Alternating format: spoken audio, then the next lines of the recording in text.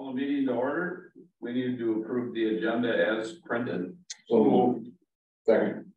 Motion made and seconded to approve the agenda as printed. All in favor signify by saying aye. Aye. Opposed? That is carried. Public comment on the agenda. Seeing none, hearing none. Communication shared by solid waste board members. Paul on there? No. Okay, we snuck by. Approval of minutes, August 2nd, 2023, open and closed session. Move approval. Second. Motion been made and second to approve the minutes of August 2nd, 2023, open and closed. All in favor signify by saying aye. Aye. Opposed? That is carried. We're right down into the 2024 exciting time. Yeah.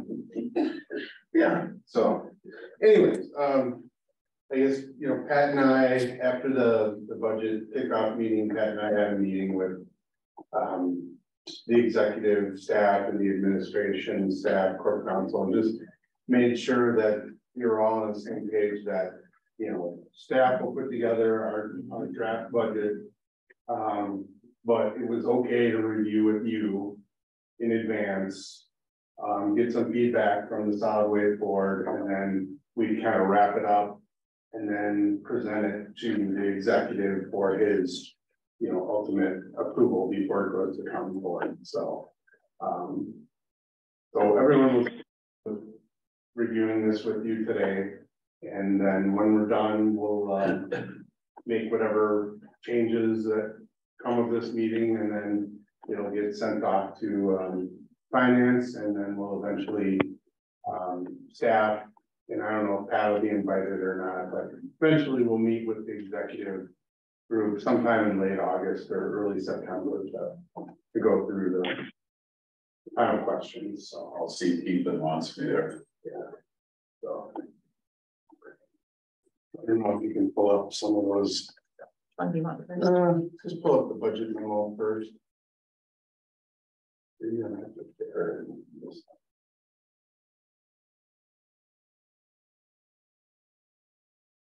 Yeah, so I apologize. This all has been kind of fluid over the last few weeks, pulling this together and getting diverted in some other directions. So I didn't get a chance to send this out. But we can, it's some of the documents are changing. I just continued putting this memo together more for your information. Some of the information will be used in the budget narrative document, which is changing a little bit, but essentially what we're looking at is we are going to request a couple of changes to our table of organization to help with operational issues and efficiency. We're going to wait a minute. What the heck? That's not right.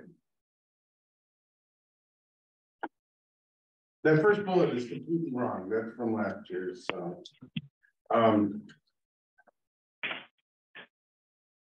what we are planning to do is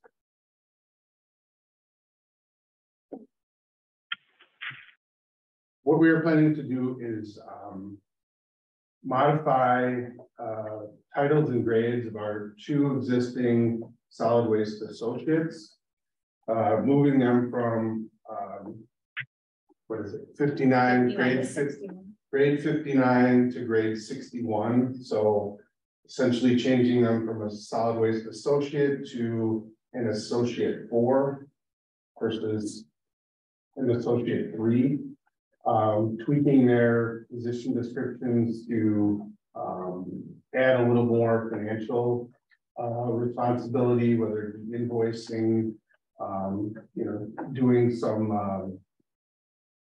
I don't know.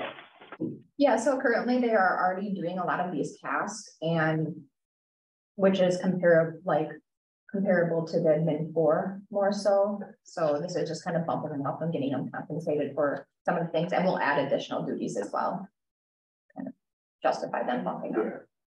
Yeah, so that is in our request. So it's essentially just adjusting their salary grade and tweaking the duties of the position to kind of match what what admin fours are at highway, some of the duties that they provide, what admin fours are in land and water, and airport has an admin four, so.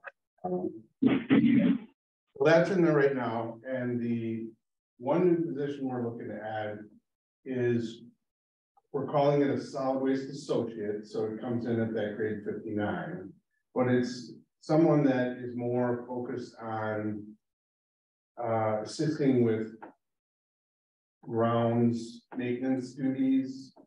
There is going to be some scale crossover, kind of a person that could float around and do a variety of duties, whether it's assisting with lawn maintenance, whether it's assisting with putting away TVs and appliances, helping out on the scale, you know, helping out wherever they can to give us a little more flexibility.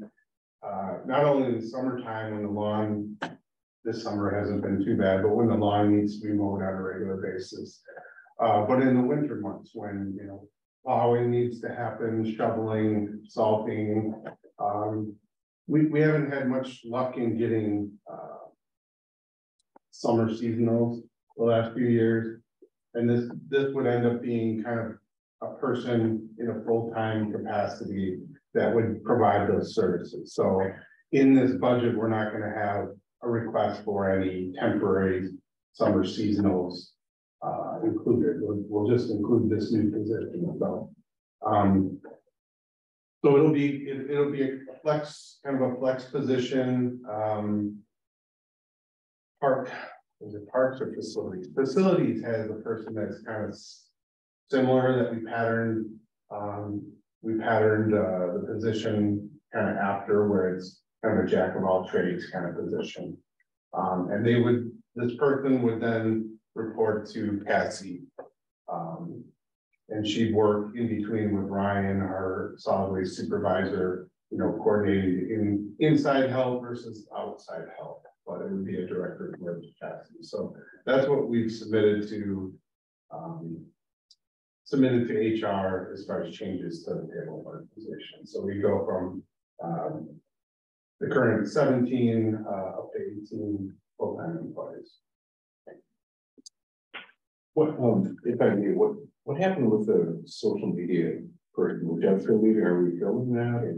We are going to fill that. What I guess what I wanted to do is we haven't gotten feedback yet as far as these new position or changes to our table of organization, but kind of holding off. I was thinking we were going to meet in late August with the executive to get feedback whether or not, you know, these requested changes are going to be acceptable to the executive and his staff. And then once we get a better determination of that, then move forward with the recruitment of a new person to replace the communication person. Now we've tweaked the title and used a little bit to, I guess, better reflect what we're expecting from the position. I think it's education and outreach specialist is what we've changed the title to. Mark Hovick in HR has reviewed our position description changes and has approved it and is just waiting for the go ahead to get it posted and to try and get it refilled. But in the meantime, Kathy's just been catching the minimal stuff associated with social media and some of the duties that are being performed to Jessica. So, but that's a good question. Thanks, Scott. Okay. Next big item is talking about tipping fees. We as the Bow Group have, you know, continued to meet on a regular basis, and I think the overall goal is at some point to try and get consistent tipping fees, you know, across all three borders. So whether you're going, you call Outagamie County or you call Winnebago County or Brown County, everything stays pretty consistent from a disposal fee standpoint. So what Outagamie was proposing for this year, as well as Brown County, is We started tracking out of county tonnage differently, and when I say out of county, it's out of the tri-county region, so we get Fond du Lac tons or Green Lake County tons or other tons, we track it separately, and it's handled differently from an accounting standpoint within our regional solid waste agreement. It turns into more shared ton versus, you know, we're competing for this out of county tonnage, so. And the thought is, you know, maybe out of county stuff shouldn't come in at the same rate as what our in-county communities pay. So what we're proposing is an out of county rate of $58 a ton. That would be a $6 increase to what they're currently being charged. What we're also proposing and have built into our documents here is a gate rate of $56 a ton. So that's another $4 increase to what it is currently at 52. And then to take care of our signing municipalities, we're looking at a RUG rate or signing municipality rate with a $3 discount in there, so $53 a ton. And the 58, 56 will then match what Allegheny County is proposing. Brown County is a little bit of a wild card because they're having some problems with people wanting to continue using their transfer station instead of hauling to their south landfill. So they're trying to create some sort of leverage to get people, instead of inundating their waste transfer station, try to get people to take it direct to the landfill. So their tipping fees are a little wonky, but and then this aligns us well with Allegheny and should, I guess, should prevent people calling and searching for the cheapest rate and then end up bringing tonnage down to our transfer station, and we have to pay to haul it up to Allegheny, which just doesn't make trying to get a consistent rates across the board. So it'd be interesting how that affects tonnage overall. Yeah, as people, you know, can't beat the system anymore. So they'll either, you know, they won't look for that advantage and whatever. Is there any disadvantage to us switching to this? I don't think so. No, we're already asking customers where the material comes from, so we don't have to really do anything differently other than set up a rate table in the system, and it's on the honor, you know, if they say that it's coming in from Monroe and it's really coming in from Green Lake, we're not gonna know the difference. Yeah. But overall, it gets us back, it could, like John was saying, it's up to speed with the other counties, the partner counties. And we don't have to deal with the shopping around where suddenly we're inundated because we have lower rates than Allegheny, and as a board, the group, we end up having to pay more now because, you know, the customers trying to save $2 and we're spending $8 more to ship that material. Yeah. So, and also, you know, some of the site down in Berlin, I mean, their tipping fees are considerably higher than ours, so. I don't know that even you know, an out of county bump that we're talking about is going to have a whole lot of impact on that. So, but we'll have to monitor things as we go. But I definitely like the idea because we're moving more towards making one decision, right? And that makes a lot more sense. And yeah, and like I mentioned, you know, in the past, we had been kind of chasing all this other waste from other counties and, you know, trying to compete against Allegheny and Brown for whatever tonnage. And now with this current way we handle our county, it's shared. So it doesn't matter, you know, who's getting it in the door, it's all ends up being shared. So great idea. Yeah. The landfill gas power sales, it's kind of a wild card. But I adjusted it up a little bit. Last year we had 400, or this year we have 400,000. We've already exceeded that through 7 months. So I bumped it up to 600,000 in revenues. You know, the WPS rates are obviously not the greatest, but they're, you know, they're relatively holding, and based on the gas that we're collecting and how we're maintaining our uptime for the engines, I think 600,000 is reasonable for next year if things continue on the same page as what we're doing now. Now we're exploring some other options, and we're going to have hopefully a presentation for you in September, the second meeting in September, with another option that might, you know, might have the opportunity to increase revenues by, you know, let's say 20% from what WPS is providing right now. But at this point, we don't know if that change is going to happen, so we'll just stick with a conservative number for power sales. We started trying to estimate, you know, monies that we're gonna, oh, I'm sorry, interest income. Interest income is up. It's up quite a bit in 2023 actuals compared to what we had budgeted. I reached out to finance and had them look into their crystal ball and see what they could project for interest rate for the general fund investing, and then interest rates for our long-term care account funds. And so they provided me some conservative information. We plugged it into the spreadsheet, and it spits out roughly $605,000 estimated in interest revenues versus I think it was 407 this year. So about a $200,000 increase.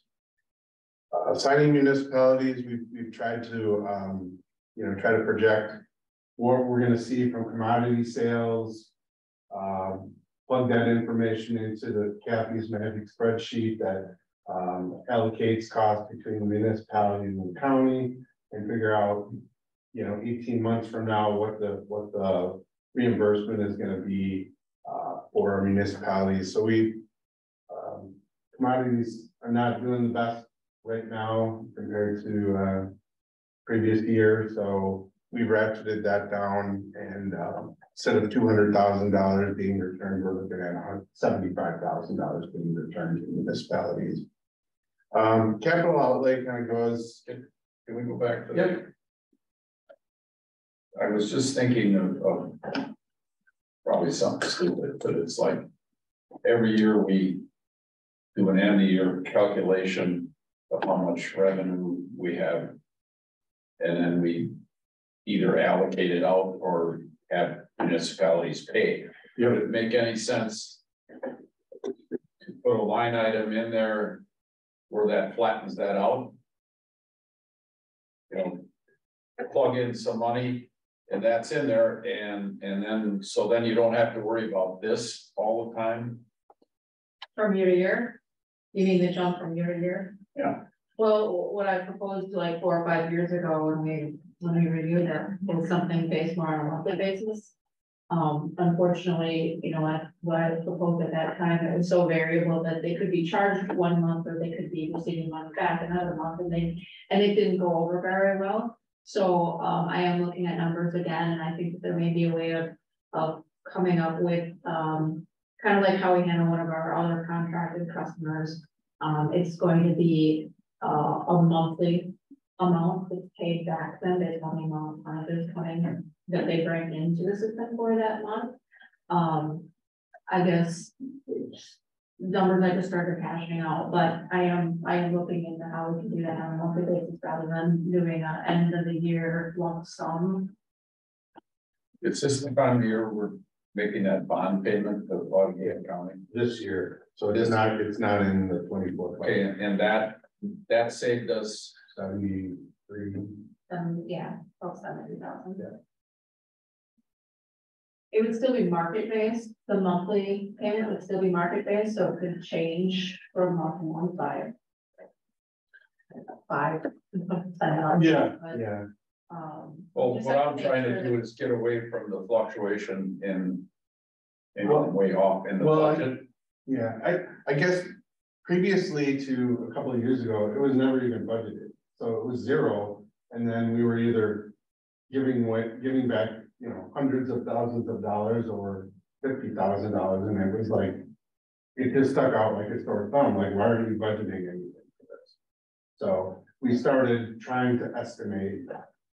It's, you know, it's tough to predict. Yeah, markets are so variable, it is difficult to predict what it's going to be 18 months in the future. You know, I've been going on more of a 3-year average. We just happen to have a huge spike in the last year and a half, and then going forward, we just had a huge drop. So it's kind of trying to moderate it over 3 years, rather than just last year, which is hoping stabilize it a little bit, but it's just the nature of the beast, I think, in this one, with the markets the way they are.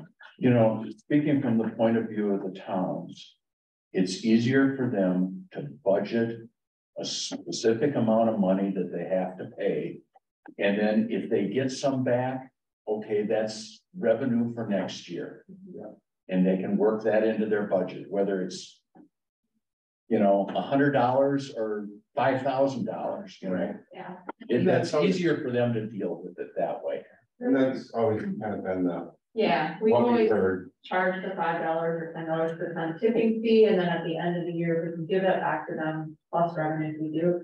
I mean, That's just we a always try bonus to to them. steer towards a break even, where you're paying $5 a ton. We want to make sure that at least our costs are covered with that $5 a ton. And then if there's money at the end, giving it back, yeah. And in the past, I think consolidated management board, we've, when the RUG program didn't break even, when they had a deficit, we would end up subsidizing. Basically, the consolidated management board was saying, okay, well, yeah, you guys didn't make any profit, you actually owe us 30,000, but we're just gonna waive that. We'll start over at 0 again. Okay, forget about my question. Well, we tried to take the big difference between the budgeted amount of 0 and then we show, you know, returning $300,000. We're trying to at least bridge it a little bit, so it's not quite as big between budget and actual. As far as capital outlay goes. Capital outlays.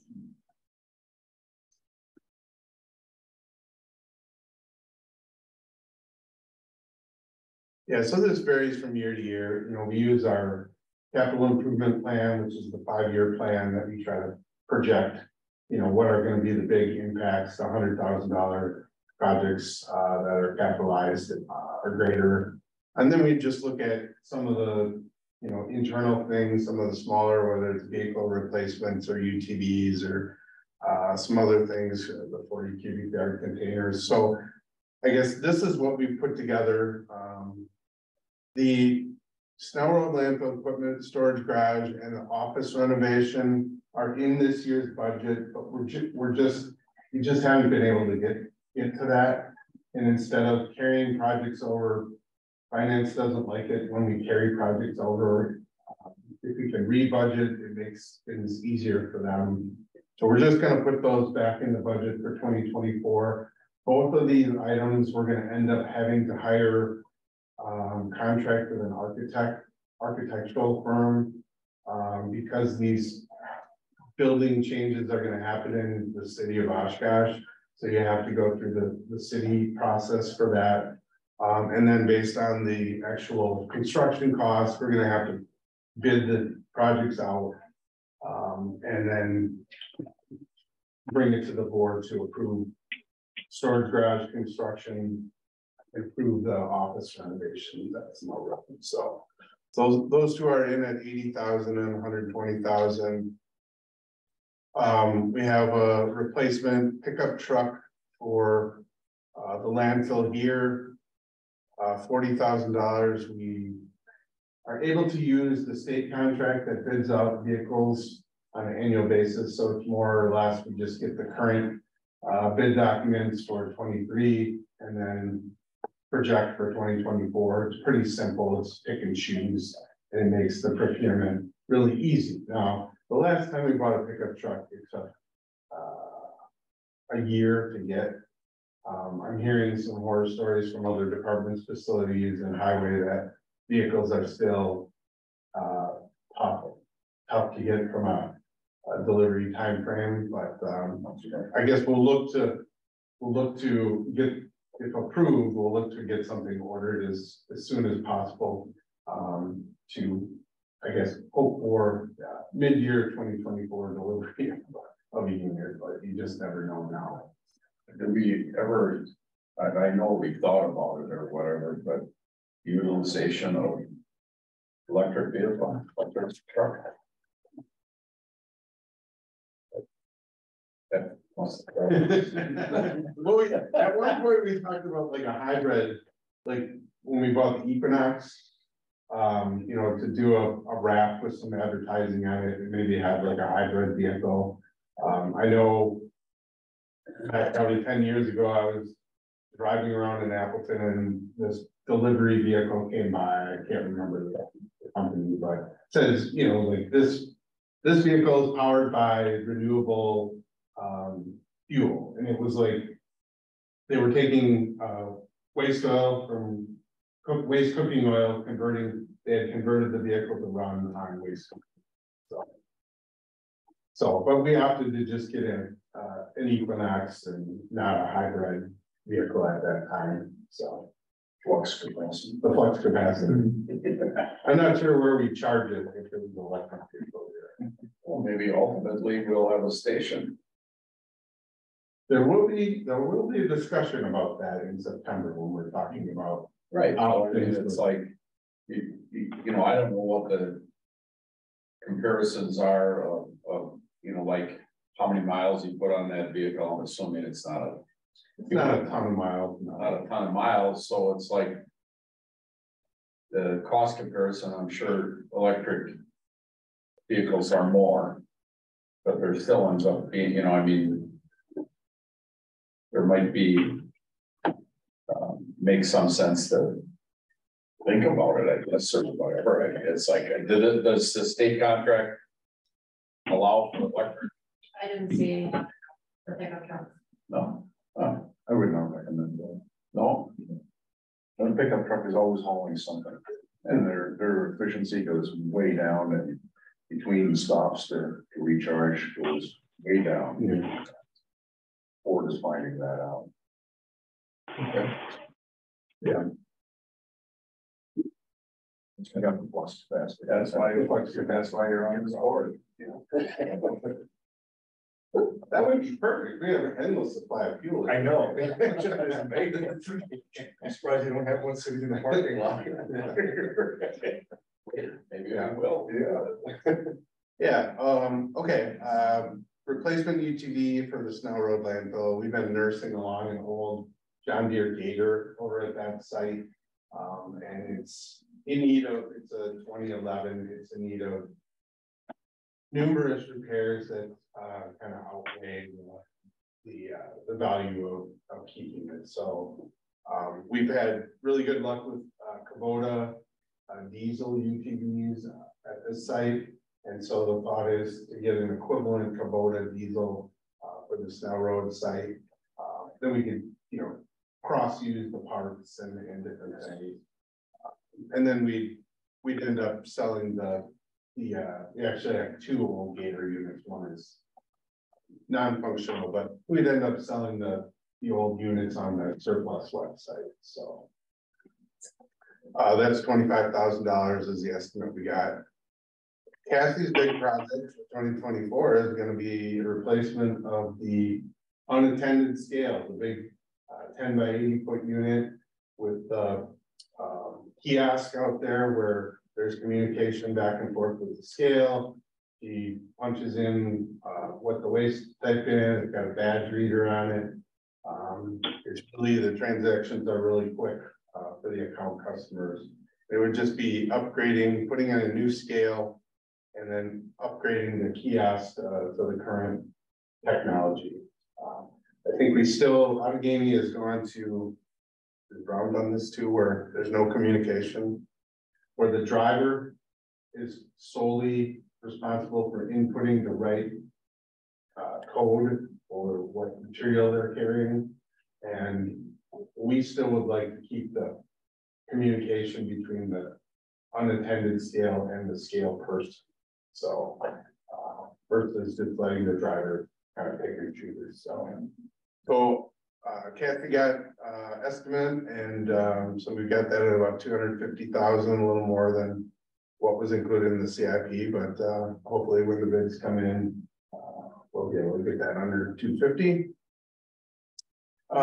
You know, as we transition through, you know, closed site landfill work and, whatnot, we're finding the need for some different types of equipment, for use on site.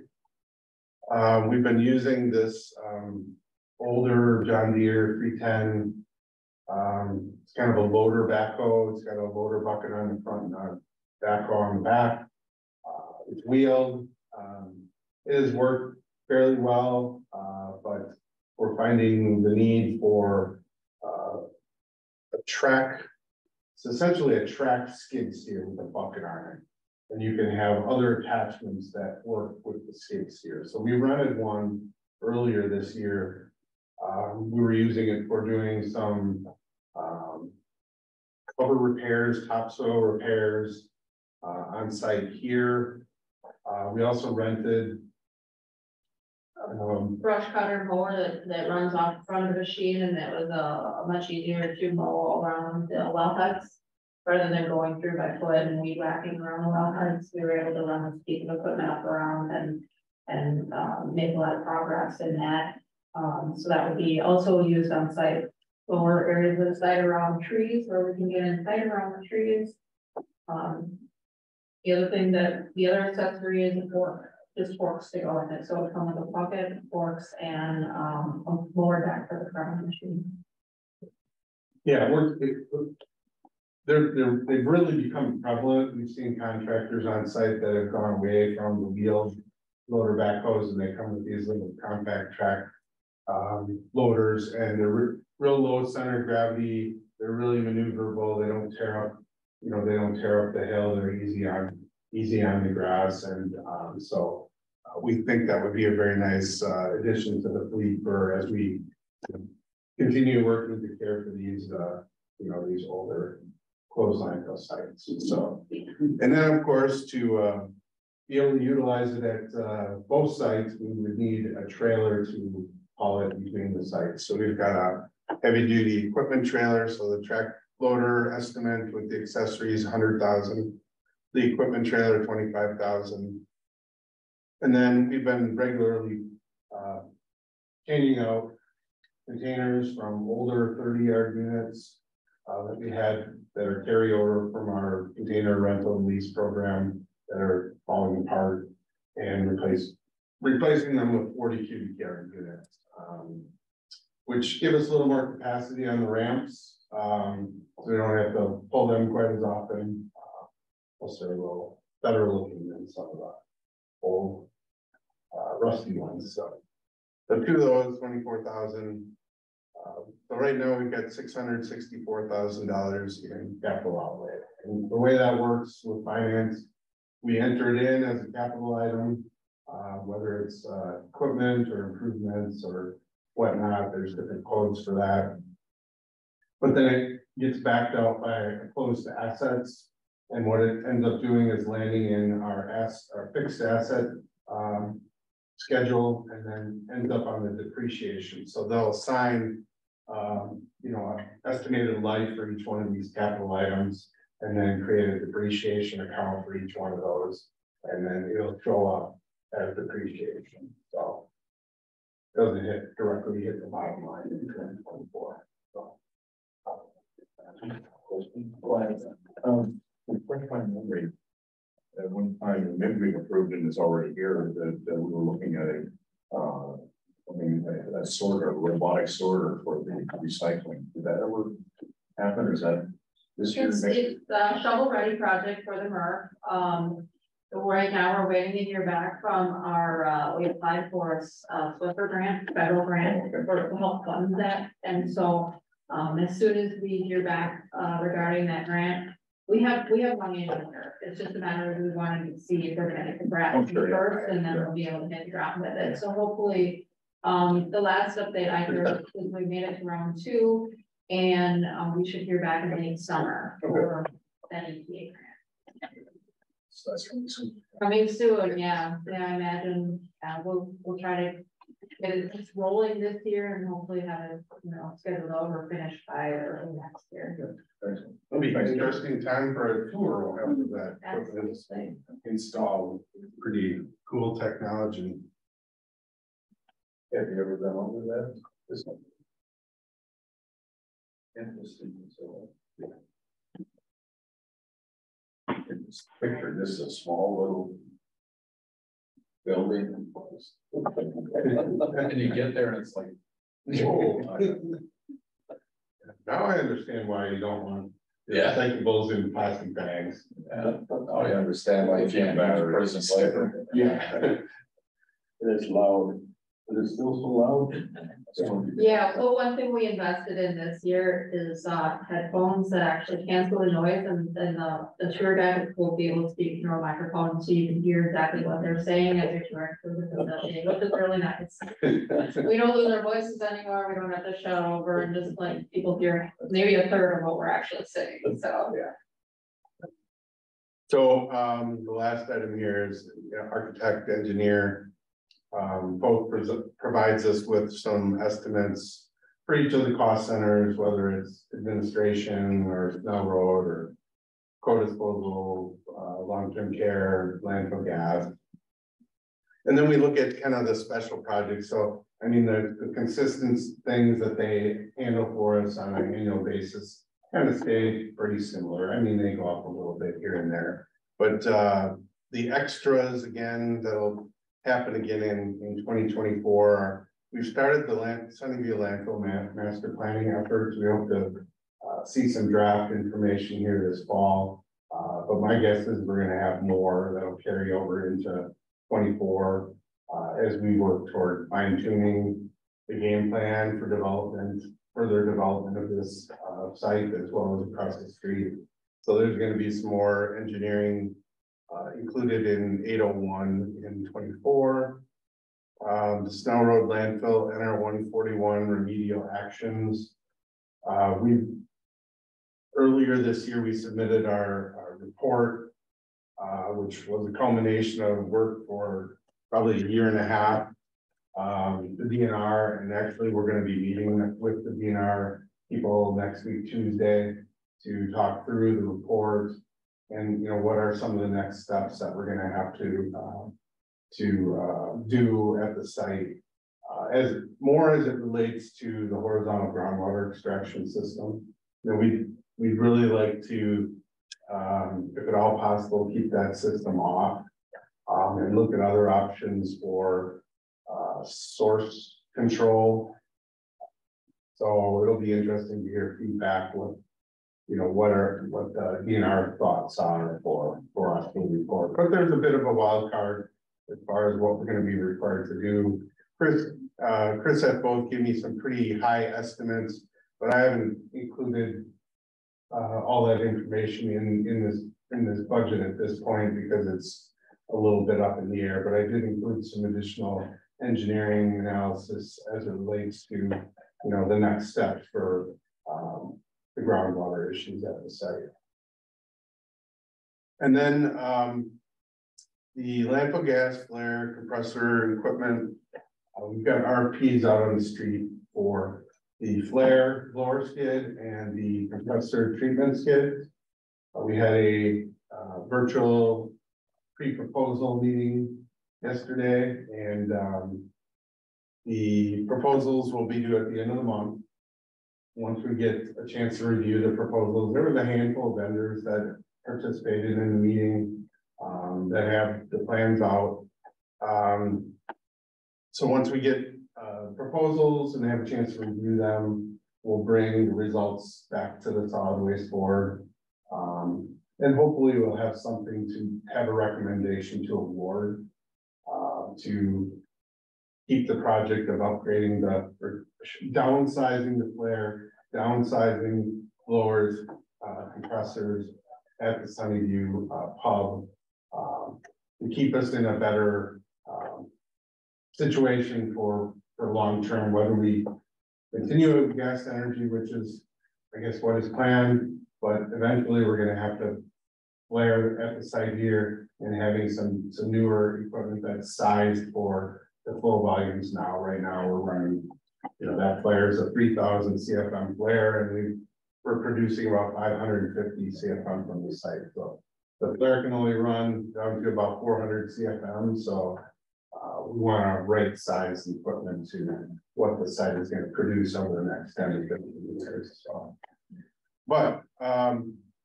so if we get proposals, the board authorizes awards, we'll start having the vendors fabricate that equipment. But then there's going to be the installation component. And the installation component likely won't happen until 2024. What we're hearing is from the vendors that you're looking at like 6 to 9 months lead times for these skids. So if we get them ordered in September, we're probably not going to see the skids until, you know, the middle of 2024. And that'll give us time to work on an installation contract where we bid out or propose out, you know, the demo of the existing equipment and the installation of this new equipment. These vendors that provide the skids, they don't do the installation work and the control work to integrate things. So you have to hire another contractor, another vendor to perform that work. So I've got dollars in for engineering and construction in 2024. So we've projected some of the expense. We had this project, we had $1 million roughly for the skids and the installation and engineering. We're just kind of partying it up with keeping about 500,000 in this year and then moving over the rest, carry over the rest into 2024. So, bottom line, with what we have in these draft documents, we've got projected revenues at 10,918,900, expenses at 12,621,989. If we back out the capital outlay of 664, and then the sludge and co-disposal site long-term care liabilities of 100,000 and 300,000, we are currently showing a projected net deficit of 639,089. That's based on the tipping fee changes on the waste side above. That's what's built in there, and then we are still holding the recycling tipping fee at $5 a ton to our municipalities. So, and that compares to last year or this year, 23, we were looking at about a $1.4 million deficit. So we're gradually climbing our way back to more of an even level budget, but we got a little work to do before we get to that point. So when we make it up on the revenue side of things, from gas to energy, or look at, you know, other options to reduce, you know, to reduce expenses. So, one of the biggest things you'll see once we get into the budget detail is the compensation study that was done earlier this year that has changed labor and benefits throughout our department from the second quarter on, is having a large impact on the revenue projections for 2024. I want to say it's probably somewhere in the 15 to 20% increase in the overall labor and benefits.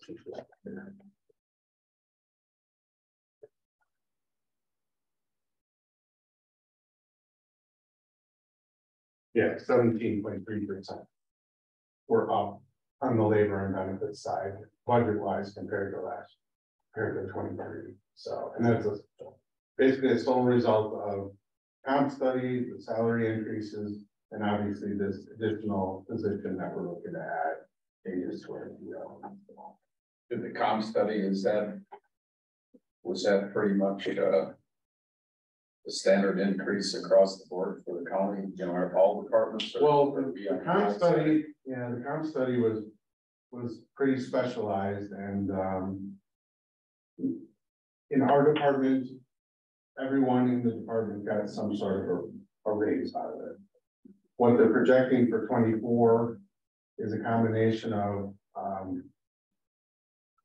a range increase of 2% that would be across the board. Everyone would get the raise, the range increase. They're not calling it a cost of living, they're calling it a range. And so the comp study ranges, they've got 2% built in, that the ranges will move up, the minimums will move up, the maximums will move up 2%.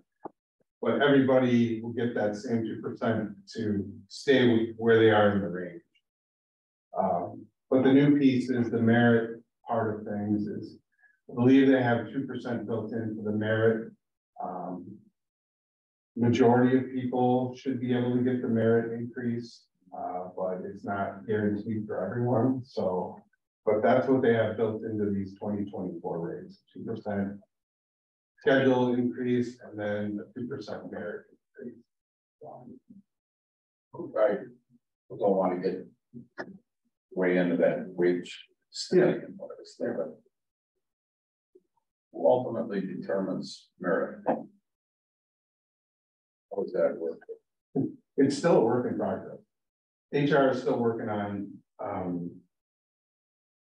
I guess the forms that we use, the formula that we're going to use to determine whether or not someone gets the 2% merit increase or they don't get it. And it sounds like it's going to be, you either get it or you don't get it.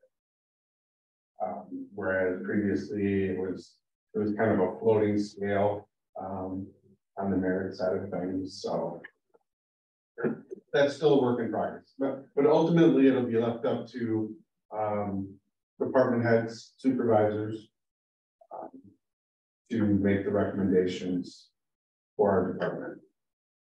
But the ultimate call must come from HR, I'm assuming. Well, executive. No, I don't think so. I think the ultimate call within each department is going to fall on the department head.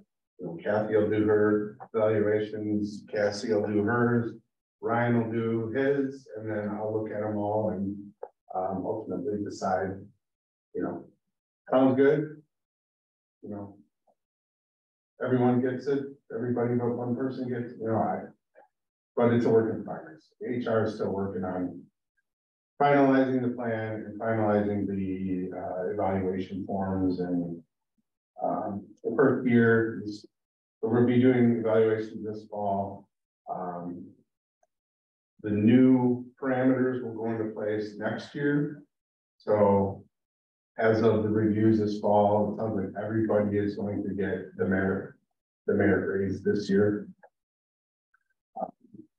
Well, is there some bar set, you know, like a bar basis and whatever, where employees can improve on that? Or is it going to be just generic stuff?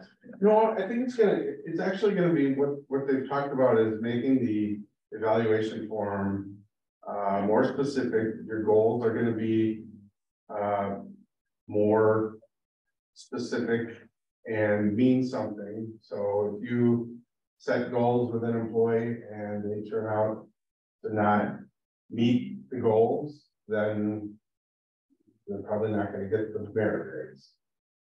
The same goes for, they're going to be adding additional training requirements that'll be built in. So it'll be goals, training, and there's going to be certain criteria that the employees have to follow through with the training and the goals to fully meet the requirements of the merit. So it's going to be a little more specific than it has in the past, where, you know, we've set goals for employees every year, but we're told that the goals, you know, even if somebody didn't meet their goals, it doesn't apply to the merit raise. So I like to hear it because it sounds like there's going to be more merit systems have a political tint to them. Yeah, they're trying to get away from that. It's a good idea. Yeah. So John, of the $600,000 deficit, how much of that will be because of the 17% increase in labor costs. Yeah, just doing some rough math, if we're going to a gate rate of $56, that's only a 7% increase, but we're projecting 17% on labor. Yeah, and when we talk about tipping fee increases, our tonnages that hit the tipping fee increase, if you increase it $1, we're looking at, roughly 100,000 tons, maybe a little bit more. So each dollar only adds another 100,000 to the bottom line. So even a $4 increase is only adding 400,000, maybe 500,000 in additional revenues. From the labor and fringe benefits, it's an increase of about $250,000. So the 17.3% was about $250,000. So we're increasing the revenues from the tipping fees, but we're also, our labor rates are going up. Yeah. So Hopefully we went to 57, which wouldn't work with the bowl, but if for conversation's sake, we went to 57, that wouldn't even cover, we'd still be short. Yeah. And I think the goal, we're still trying to figure out, we've got 1 year under our belt of running 2 landfills. So 2022, we ran 2 landfills. And we're still, we have a pretty good idea of how the expenses are gonna continue to track. But I think we need a couple of years of analysis under our belt to really fully understand what those expenses are gonna be and how it will affect the bowl rate moving forward. So I think we're making increases in these tipping fees, or we're proposing increases in these tipping fees, but it's not going to fully offset the additional expenses in one fell swoop. So trying to do it in a systematic approach and use that retained earnings cushion that we've kind of set aside to soften, tipping fee increases as we go from site to site, the 2 sites. So. Gary, you can remember when we started over $1. Yeah. That was like, well, why don't we make it 50 cents? 50 cents. Because it's really softer on the municipalities and their budget process and whatever. And now the reality of it, last year it was $4. Mm-hmm. And now it's another 4. Another 4. So that's like, that's basically 12 years. 12. Right. And it's like, we were always very conservative in that fact of how we raise tipping fees and whatever. So, but we had much more revenue. Right. So that's what's happening. It's the reality thing. And we're transporting and all that stuff. We had the landfill here. Maybe we should bought another chunk of land. That's a cash cow. We're working on it. Okay. But we can't put it out in the corner. No. That ain't big enough. No. How about if we mine? How about if we eliminate that unengineered landfill over there, mine it out, and start a new one over there? Oh boy. I won't be here. Well, that is actually that's becoming common practice at sites. I thought about that the other day. If you run into a migration, that what's the way? Let's evaluate how do you eliminate it. Do you do it with pumps and remediation systems, or you just mine it and get rid of it? Right. So I'll bet you there's some cost comparisons there. Yeah, there are sites.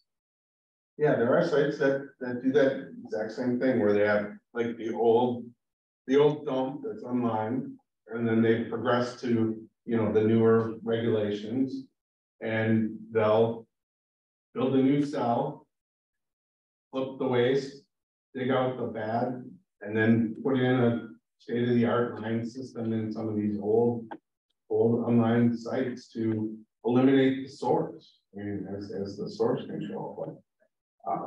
They're typically sites that Well, they're typically sites that are continuing to be active. They're still on the same property, so it's not like, you know, all of a sudden you got, you know, 100 trucks a day driving into. Yeah, you don't have to mine it and transport it. Right, yeah, it's easier to move the material. Yeah, it's become pretty common nowadays as a cleanup option for, you know, some of the problematic old closed online sites, so.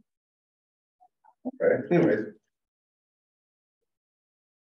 Okay, why don't you pull up the. It's too bad everybody was here because Detail.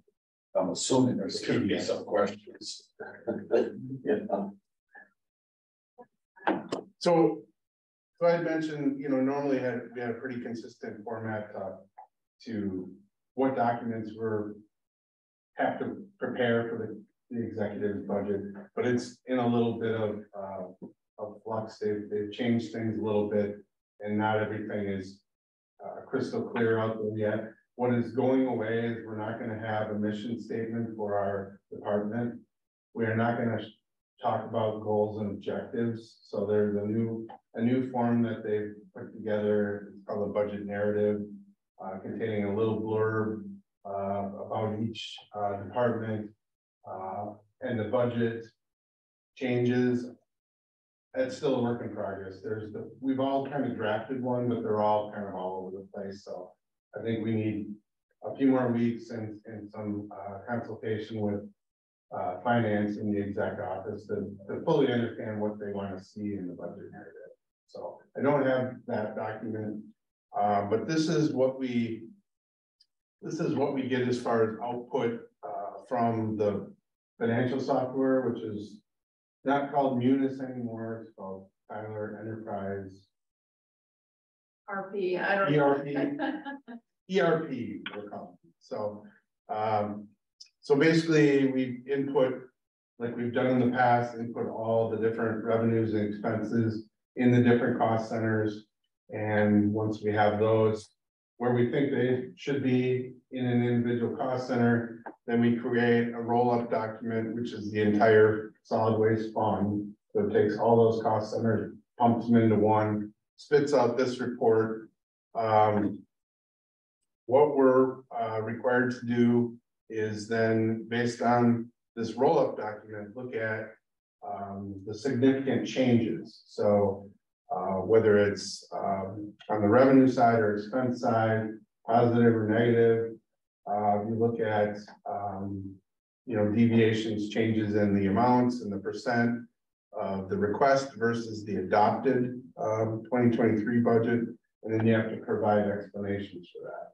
So in the past, it's been a little more, the window has been a little bit tighter. So we typically had like 3 to 4 pages of variances or significant changes.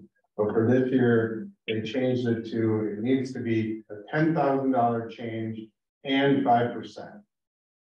So the window is a little bigger, so it doesn't hit as many line items here.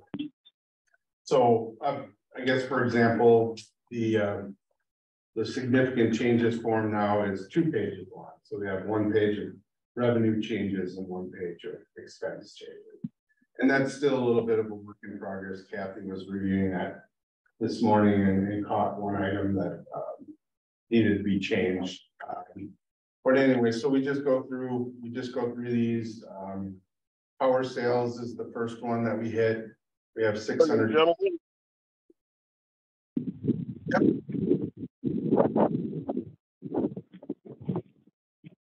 Go ahead, Doug. I'm sorry, I'm trying to multitask. I didn't mean to be butting in. Okay. I will get myself muted. Okay. Yeah, so we look at, like, for instance, power sales, 52029.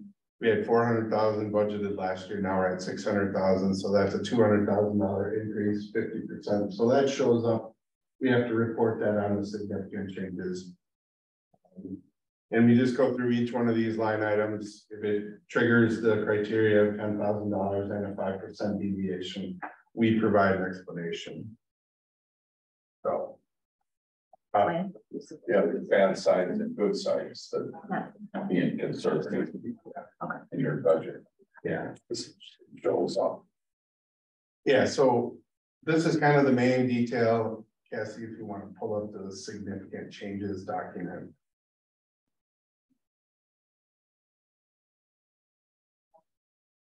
And we're gonna need to go through this one more time after we're done with the board here before we finalize this and make sure we're catching everything, but essentially power sales, an increase due to our current power purchase agreement rates and projected gas flows, and then engine generator operation. Landfill fees, 45051. It's an increase mainly due to the change in the gate rate, the rug rate, and the out of county, not the out of county rate. So we're up roughly $500,000. Yeah. And these kind of vary. Other fees is basically our recycling hauling charges that we get reimbursed by the regional group. So based on diesel fuel costs, current rate that we're paying and projected, it's down 24,000. One of the bigger ones that Cassie was just mentioning is landfill fees 43010. That's beneficial use and ADC. We'll talk a little bit more about that in closed session because there's some specifics that are changing related to how that is being shown from a revenue standpoint.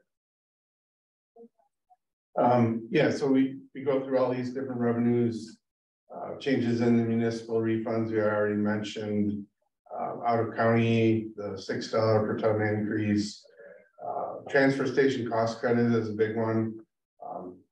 Last year we had budgeted $750,000 for the operation of our waste transfer station. That has become a shared cost with the regional group as part of the system. What we were reimbursed on for 2022 were actual costs. And we're gradually tweaking things within our accounting software to better reflect in this cost center in our budget what the real costs are that would be passed along to the regional group. And expenses are going up. The labor was a big one, but we're showing a $210,000 increase. Labor and benefits, additional maintenance of the compactors, some other contracted services. We've now included credit card fees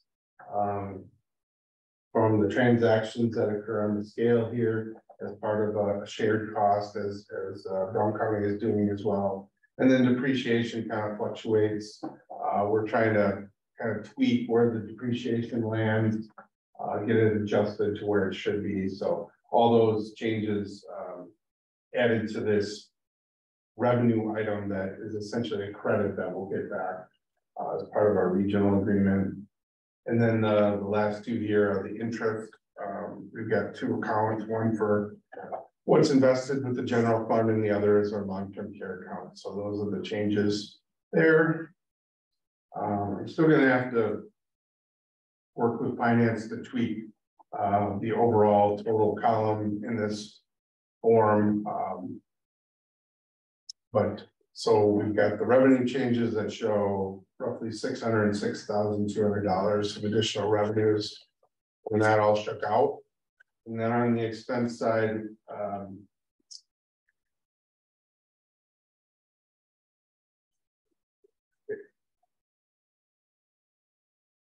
yeah, so as we talked about, we get the wages and fringe benefits subtotal. I just put them in there as subtotal. They may want us to break them out into all the different categories.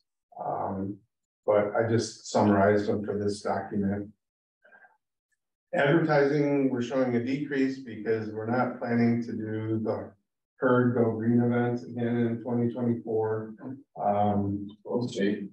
That was a $12,000 expense, and I don't know that it quite provided the bang for the buck from an advertising standpoint for the solid waste department. I think it was very, Kathy, you had some feedback from Jessica and Amy that were manning the booth Yeah, that day, and they've had more interaction during farmers markets, outreach events. The people just didn't stop at the booth at the herd and there wasn't as much material being handed out. There were a lot of interest in what we were, the message and the information we were trying to hand out there. So they didn't feel like it was a good investment. That would be better for this work for that community.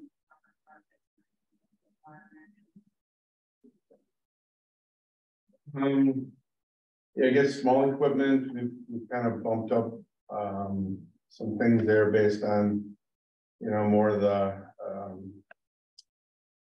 actuals that we're seeing purchased. Leachate extraction pumps have gotten really expensive. To replace a leachate extraction pump in a gas well with the whole kit and caboodle, including the wellhead and whatnot, it's about $5,000 a pop. So as these, you know, we try to pull, clean, repair, to maximize the life of the pneumatic extraction pumps, we're having to replace a couple a year at both sites. So we've added a little more money in the small equipment to cover those items. Also, Kathy's got some planned addition for cameras and actual trying out some thermal imaging cameras in the waste and recycling transportation, so maybe try to help us prevent fires in that building. You know, some of these other things, maintenance equipment, it's we're having to do a little bit more maintenance on the compactors as they age. Repair maintenance supplies is a big one. I don't know if it's a function of how the supplies are being charged, whether I'm coding them to a different account than what they've been coded to in the past, but we're finding that we're spending a lot on, you know, little items here for upkeep of pumps and wellheads and whatnot, and they're all landing in this 54024 cost center. So I've just bumped it up to bring it more in line with what we're seeing thus far in 2023. Yeah, equipment repairs are up. Maintenance grounds is up. One of the things that we had. There's somebody who wants to enter. Carol Treasy. Who is that? Not sure. I will admit them.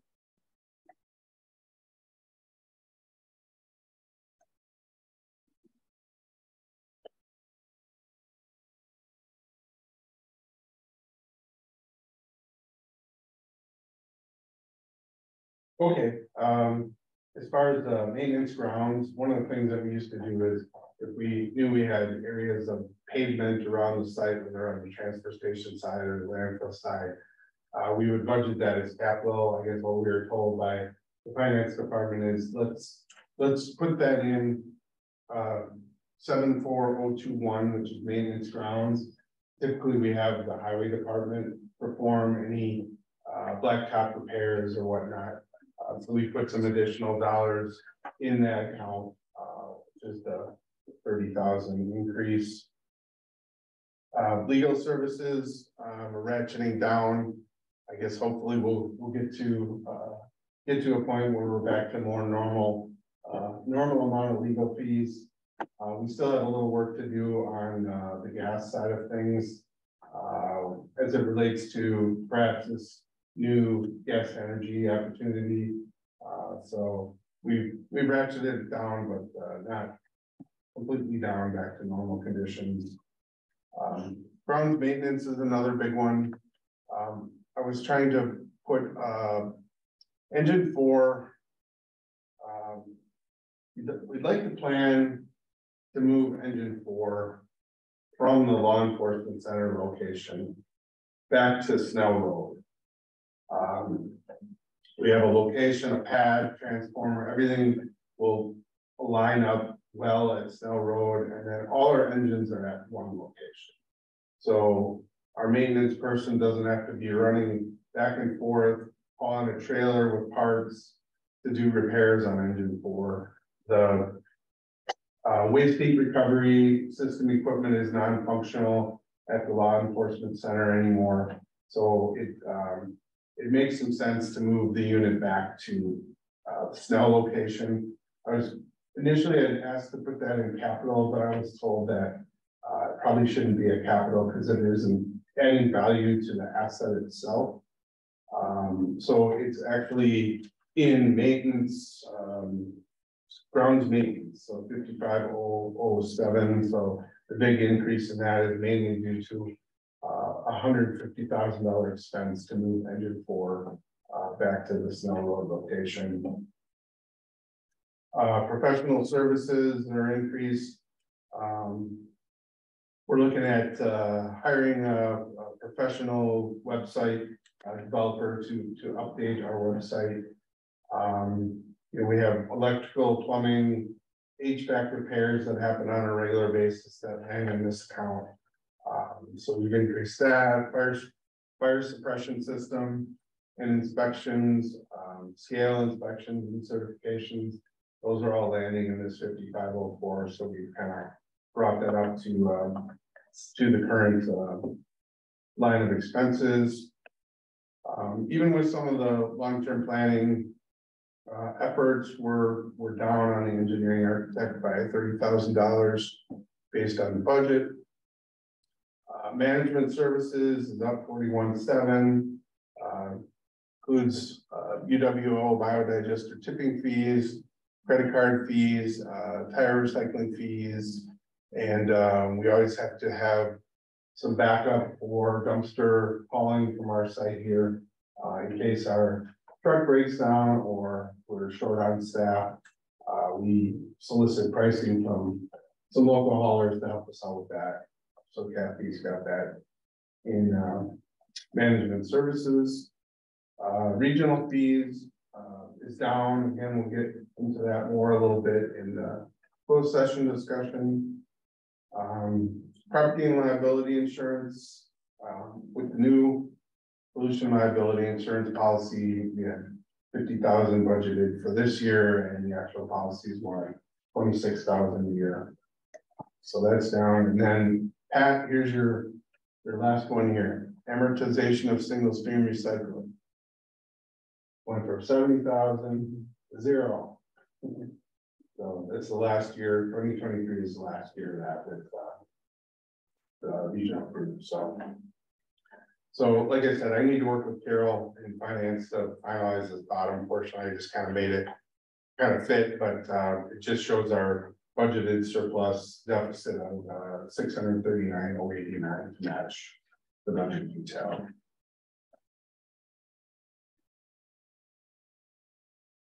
I guess one last item here is the financial summary.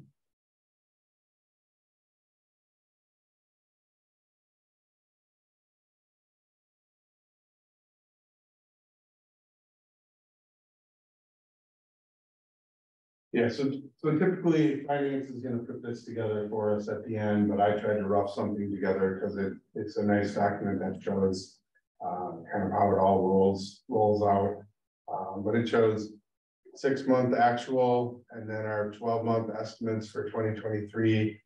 It shows the 2023 adopted budget along with the adjusted budget.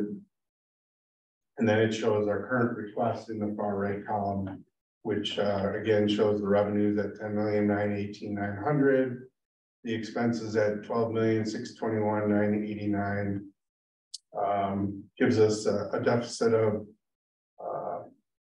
1,703,089 before the adjustments, backing out capital outlay, backing out the 2 long-term care liability accounts, yields that 639,089 deficit. So again, before this gets finalized, we'll have the finance department verify these numbers with our budget detail, but I wanted to at least have something for you today.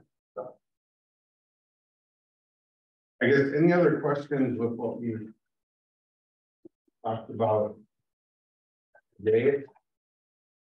There's a few other documents we'd like to walk you through and talk you through in closed session as it relates to our specific customer revenues, tonnages. And we could under, so. A lot of information. We didn't get it all yet. We're working at it. Right, well, the process simply always amazes me in how it's never seamless. It's either the finance department changes the process, the county executive gets newly elected, this, and everybody wants a change, and it all, Yeah. it's always another hurdle. Yeah, well. I mean, I think they were looking to do some big changes to our budget for 24 this year, but based on timing and everything else going on, that's gotten pushed to 2025, so there'll be some really big changes for next year as we move toward the priority-based budgeting system. But What they should be doing is making it easier for departments to fit into that process instead of making it convenient for them. That's just my opinion. yeah, I don't know, it was just. And I don't know if Kathy or Cassie can comment, but we went through some of the training exercises, it's just so different, it's kind of hard to wrap your head around. Where it was going, and we only got part of it. And then the administration decided, let's just stick with the current format because it's just too much.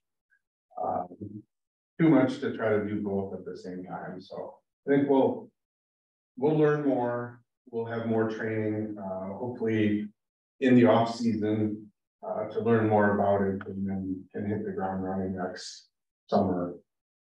Yeah, they could start on this process or right after Christmas. Yeah, and then probably. Yeah. So that still never gets done. So. Yeah, so that, I guess, Off the record. that's what we have for you I know that. in the open session, so. Do you want to go in the closed session? I think to go into closed session and talk about it. Would you like to, since Paul and Doug are here, would you like to maybe just to go in the closed? Yes, I can make a motion. You want to read the whole thing, right? Oh, yes. Don't have to do that, okay. You didn't do that last night. I noticed I- that. Oh, I thought Tom did, I thought Tom read that. Oh, it was not it. Yeah. Okay, well, I can't imagine, usually that comes from the floor. Yeah. Okay, Tom read it, Mary Ann had Tom read it. I'm sorry, I missed that, it must have been the morning. Pursuant to section 19.85 1E, Wisconsin statutes, at this point in the meeting, the board shall consider a motion to convene into closed session for the purposes of deliberating or negotiating the purchase of public properties, the investing of public funds, or conducting other specified public business whenever competitive or bargaining reasons require a closed session in relationship to the 2023/2024 tonnage and revenue report and 2024 tipping fees. Make a motion to go into closed session. Second. Been a motion made in a second, we need a roll call to do that. Jerry, Yes. Kevin, Aye. Howie, Aye. Pat, Aye. Jim. Aye. That motion is carried, we are now in closed session. 1 second. Oh, There you go. I'll entertain a motion to approve the recommendations of the director and staff. So moved. Second. For discussion. Motion's been made to accept the recommendations of the director and the staff on the 2024 budget. All in favor of that motion signify by saying aye. Aye. Opposed, that is carried. 5-0. Okay, thank you, everyone. We have to, what is the next? Right, yeah, I guess right now the next meeting with normal one would be the Wednesday after Labor Day, the 6th.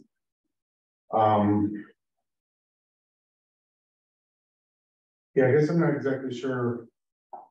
There's certain things that I'm kind of waiting for, but I don't think they're gonna be ready for the 6th. We're looking at probably maybe a little busier meeting on the 20th with presentation about the other options for landfill gas to energy The 20th having some RFP results from the equipment vendors. Yeah, so. Well, I think then probably because if something comes up budgetary wise. Yeah. I think we just, have a meeting or have some special meeting or something to deal with anything we gotta deal with. And Yeah. whatever the rest, if you're not comfortable, if you don't have enough agenda. I certainly don't wanna just come here and put my time in. Yeah. So, If you need a meeting, you could call one. yes, yes. Yeah, I agree with that, Jeff. The 6th is right after the board has their meeting. Tuesday. Well, that's right, you got a special. And that's a big one. Yeah, that's right. All the task forces are reporting then, and so, and we're not voting at that level, it's probably gonna be a lot of questions, it's gonna be, could be very long. Yeah. Okay. We can have a meeting at this. Yeah, I guess But yeah. if the need arises. We're usually done with the county board meetings by 9 o'clock. That's an early meeting. We could replace them. Okay, you just make the call. Yeah, I guess, let's just plan for a meeting, the next meeting being September 20th. Okay. And if we need something special related to budget or other, then we'll, I guess, reach out to everyone and call them and make. Okay, then what you should do is send the 5 members that we're not gonna have that. Yeah. Because they kind of, they're scheduled out and whatever and stuff, so make sure don't upset anybody. Right. Or whatever, so Sounds good. other than that, I need a motion to adjourn. Well, we'll. Second. Motion's been made and seconded to adjourn. All in favor of that motion signify by saying aye. Aye. That is carried. We are adjourned.